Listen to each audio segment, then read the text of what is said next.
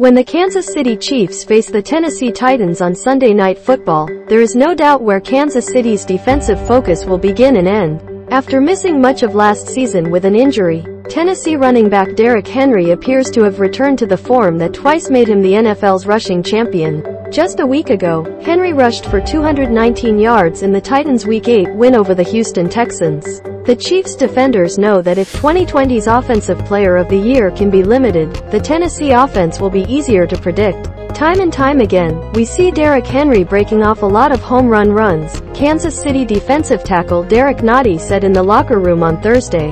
Their main focus offensively is Derrick Henry. They're going to want to feed the bull.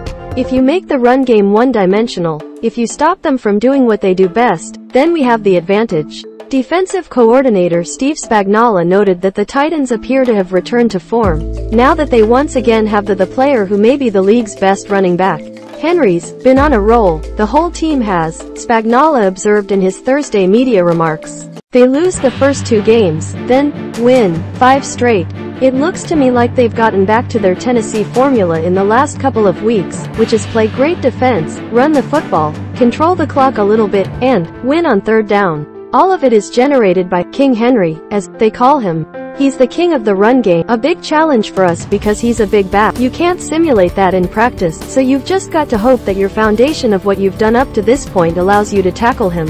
Nnadi agrees that Henry's size presents a problem. He's a big running back who really wants to punish a lot of secondaries and linebackers, said the 5th-year pro. You've got to get him before he gets started. Tackle him low because no running back likes to get hit below the waist. But given the success he continues to have even on obvious running downs, tackling Henry is much easier said than done. Spagnuolo acknowledges that successfully stopping Henry may leave the defense exposed in other areas. You've got to find a way to get him on the ground, the coach reiterated.